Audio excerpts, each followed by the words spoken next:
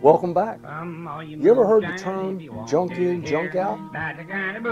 You've probably heard me say it several times. The cleaner things go into your still, of course, the cleaner they will come out. We're going to talk about that. And you probate in the old scarecrow made out of buckeye potential corn and was bottled up. Okay, now that we've got all of that out of the way, as usual, you know, of course, subscribe, share us with your friends, comment below. Yeah, and please forgive me for the lack of contact this past weekend. I was out Christmas shopping with the family, and I had 2 glorious days of peace and quiet. So, let's move on. Our last video that we did 2 of them, and we did one on the corn. That's this one. And you'll see that one's finished fermenting, and we need to talk about that. And we did one on the 2-row barley, and we need to talk about that one. So we're going to cover both of these at the same time. Now, there's a lot of times I get phone calls, or I'll get messages, or I'll get emails, and it always revolves around, this only took a week. It always revolves around and you can still hear every once in a while some residual CO2 pop out. The question of, whoa, my mash is only fermented for 3 days and it stopped. What do I do? Or the other one is, George, it's been 12 days and it's still bubbling. You know, a lot of times the question is, well, how long should I let it go? And I'll always try to say, look, I'm not trying to be a smart ass, but until it's done. And there's a bunch of different ways to tell it's done. What do you think the easiest way? Yeah, a hydrometer. Float a hydrometer in it. Another way is when it just quits bubbling. But you'll notice here that, and keep this in mind, every maybe minute or so you might get a bubble. What is that? Most cases, you see, CO2 gets trapped inside here. That's why in wines we degas. It has to get rid of that residual CO2. As long as you let this sit here for the next couple of weeks, every once in a while I'll get a boop, and it's just CO2 finally releasing. It gets trapped. So that's why we go through the degassing process. And now the easiest way to degas a mash, believe it, the easiest way is to pour it between 2 buckets. You don't have to go through a long process. Now wine's a little bit different, you know, wine's a little bit more finicky. You got to work with it.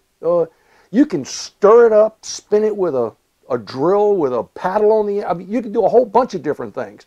There's 1,000 techniques, but the process is still the same, trying to get CO2 out. So, now let's answer the question. We always say, if you're going to ferment, and you're going to ferment a 5-gallon batch, bam. If you're going to ferment a 5-gallon batch, okay, when someone asks, I'll say, oh, it'll take 7 to 10 days. Well, I got to give you a window. I can't tell you it's going to take 6.2 days, or you can't get any more accurate than that. It's between 7 and 10 days. It's an average. So the calls I get are, George, it's already finished and it's only been day 4. I haven't got to day 7 yet. Oh, okay, if it's done, it's done. There's a bunch of different reasons for it, okay? I'm going to give you the most common, okay? Besides the sun, the moon, the stars, and everything line up, you got everything done right. Okay, let's take it for granted that we're at the right temperature, our environment's perfect, we're protecting it, everything's fine, okay?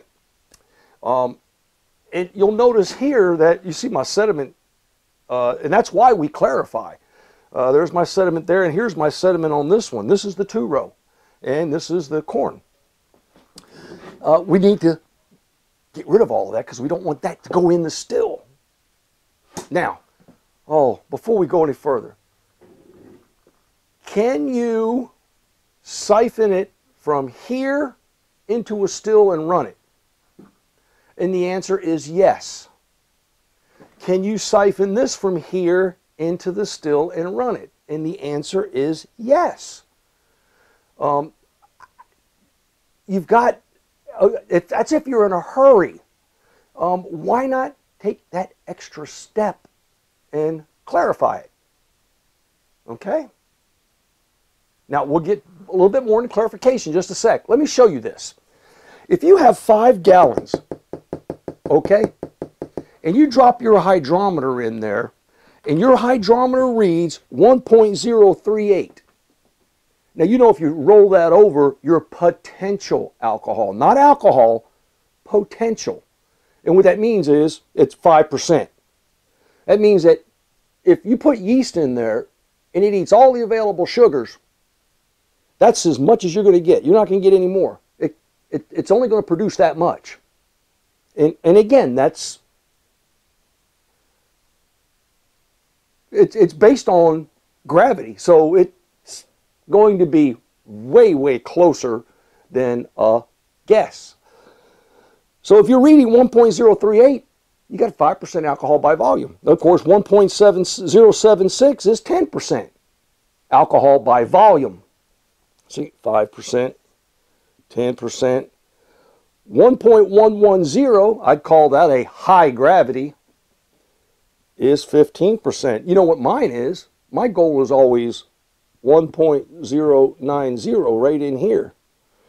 So that's where my goal is. And then, of course, you got those diehards that just want to make fuel. You're not making a spirit, you're making fuel. Okay? And that's 1.150. That's 20%. Now, this is not equal out based on the picture, and you know that.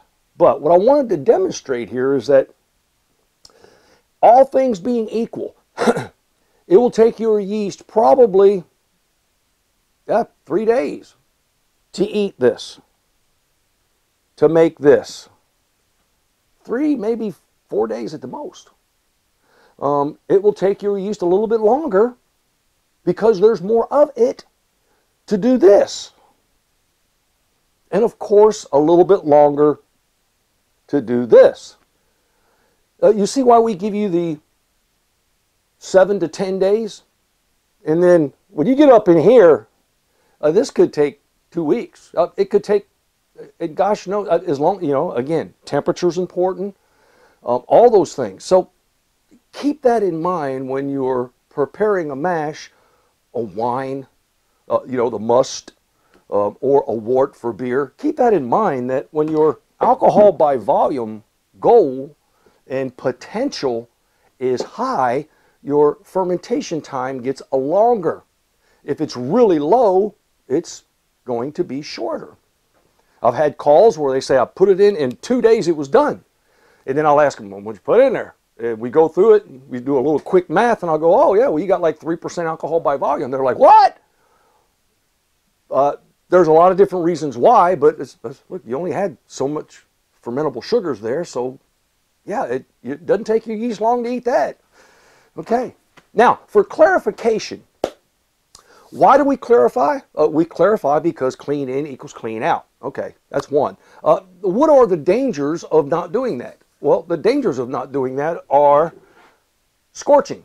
You see, you've got all of this and you've got all of this, and if that's in there, and especially if you're using one of those stills that has the heating portion on the very bottom, you're using propane or you're using a hot plate or, you know, something like that, this stuff will settle again inside the still and then it'll start to scorch. Now, that scorch is just like anything that you put in a pan and start to cook. If you don't stir it up, try doing it with, like you're making turkey gravy, you know, and don't stir it while it's thickening. The bottom will get real dark brown and turn black on you, and you can taste it through the gravy. That's what will happen, or could potentially happen. The same thing if you've got a heater element in there. And some of this starts to move around, it'll attach itself to the heater element, and it could scorch. Now, is that really critical? Well, if you got a lot of it, yeah. If you don't have a lot of it, don't worry about it. Now, here's what I would submit to you. If you could dump this into a still, are you going to have problems? In my opinion, yes. Because there's no way to dump this without dumping this in there with it. I don't care how careful you are. It's going to start to mix. You're going to upset it. It's going to mix. It'll flow right in there. And, you know, you're halfway through and you're like, oh, what the hell? And you'll go at it. Then, yeah, problems later. Okay, there are several different methods, techniques for clarifying. One of them is, let's use gravity. Okay, let's use gravity to our favor. We just let it sit for 2-3 weeks. Yep, everything will eventually settle to the bottom and you'll be good to go. If you don't want to wait 2 or 3 weeks, there are things that you can do to aid this process along. One of them is, somebody's going to write this in and go, oh, I use bentonite. Bentonite works. Bentonite is nothing more than a really neat clay that you place in there, and what it does is it attaches itself to all those particles, and guess what it does? It settles. And it clarifies. There's another product called Sparkaloid. Sparkaloid's a white powder, and again, you mix it up, pour it in there, and it does the same thing. It attaches itself. As it starts to settle, it grabs stuff on the way down, and it settles it out. That's what it's a flocculant. See, using a big word for nothing more than settling out solid particulates. You want it to be clear. Now, and there's Inseglass. Inseglass is used in a lot of beer brewing, and when you're brewing beer, Inseglass is just it's an extract from a dried fish bladder, and that works extremely well. And no, there's no taste, there's no effect on your mash, your wine, your beer, nothing. Okay. I've even heard people say that if you use clarifier, it removes the flavor. Check your source. Okay?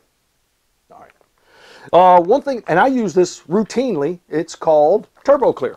Turbo Clear comes in 2 packs. Let me turn it right side up for you. Bam, there it is. It's Keosol and cheetah sand. I just happen to know that because there's nothing on the pack that's going to tell you which one's which. It's just going to tell you that you got Keosol and cheetah sand. So you got part A and part B. You pour in part A, just cut the end off, the tip, pour it in, give it a little quick stir, let it sit for an hour. Cut this tip off, pour in part B, give it a little stir, and just let it sit. 24 hours later, boom, crystal clear. That's what this does. This is positively and negatively charged. Opposites attract. And at the same time as they're doing that, and they're coalescing and mixing inside your mixtures, they're grabbing a hold of all that solid particulates, and it all settles out to the bottom. This stuff is probably around $2 a pack, $3 a pack. And it's good enough for 1 5-gallon batch or 6-gallon batch. Don't get critical, and that's good. There's also another option. I got bottles of it. I bought a bottle of Keosol and a bottle of cheetah sand. So it's just, to me, it's a little bit more economical. If you're doing this more often, just go on Amazon or your local website and type in Keosol or cheetah sand. And they're both fining agents. Flocculants. Got a bunch of different words to describe that. So here's what we're going to do. And you're not even going to watch this. You've got the explanation necessary. I'm just going to take a hose, and remember, a technique. Do you use an auto siphon? Do you use the vacuum pump? What do you do, George? I'm going to use a hose, and since this is a mash and not a beer, I'll suck on the end of it. You want to be careful when it comes to beer because the environment that you've created is a really good breeding ground, so you don't want to infect that with anything from your mouth. But when it comes to a mash, it's going right into a still. So I'm going to siphon it from here into another container. And then I'll dump all of the trub. For wine, it would be lees. Yeah, for beer, it's called trub. And for mash, I don't know, I guess we call it junk. I'm going to dump all of that out, and I'm going to reintroduce everything. I'll just siphon it right back in, or pour it right back in, degassing at the same time. Technique. Then I'm going to add my Turbo Clear to both of them. And then guess what? Within 2 days, usually within 24 hours, but within 48 hours, we're ready to distill. Yep, we've made it. We've made it that far. We've gone from the very beginning in the explanation for everything for this beginner's guide all the way through. Now all we're going to do is clarify, degas, and we're going to put it in still. And we're going to produce a spirit. Okay. That's all I got for you today. Happy distilling.